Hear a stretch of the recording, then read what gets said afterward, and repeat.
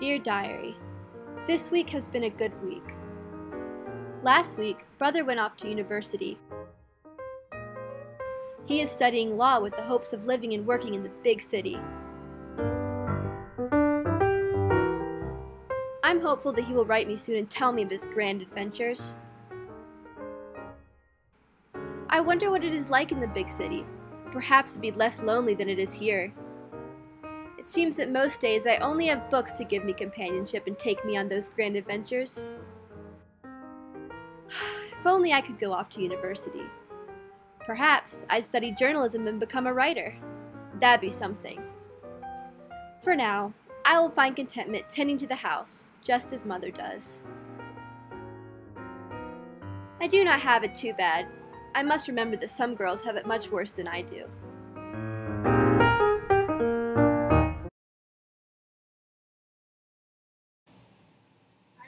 Hello world, I'm Alexis.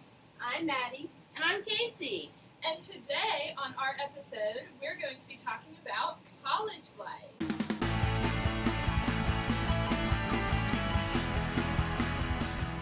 Alright, so today we're going to answer a few questions about college. So Alexis, this question is pointing towards you. What was the hardest part about coming to college for you? Ooh. Probably the hardest part of coming to college was leaving my friends from back home. We all went off to different colleges to do our own thing. But thankfully I actually have been keeping in contact and in touch with my friends. So today I got to FaceTime my friend Abby, who actually lives in a different state, but I got to hear about her college experience and we got to share stories and it was super awesome. Nice. For some of our viewers that don't know what FaceTime is, would you explain it? Yeah, so FaceTime is just a way for you to video call with someone.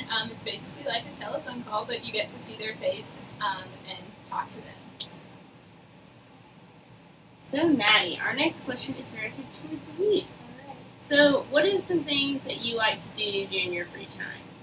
So many things. There's too many options sometimes. It's hard to pick just one thing to do. I love just walking around King Street, just seeing everything that's going on. Love hiking, love playing music. Really just, there's so much. Just kind of, really when you're just going out and about and just in Boone even, there's so many things to do just by walking around and exploring. And it's great to get around when I have a car. So I have a car now and it's great because I can drive somewhere to go hike or drive to see a nearby town or city.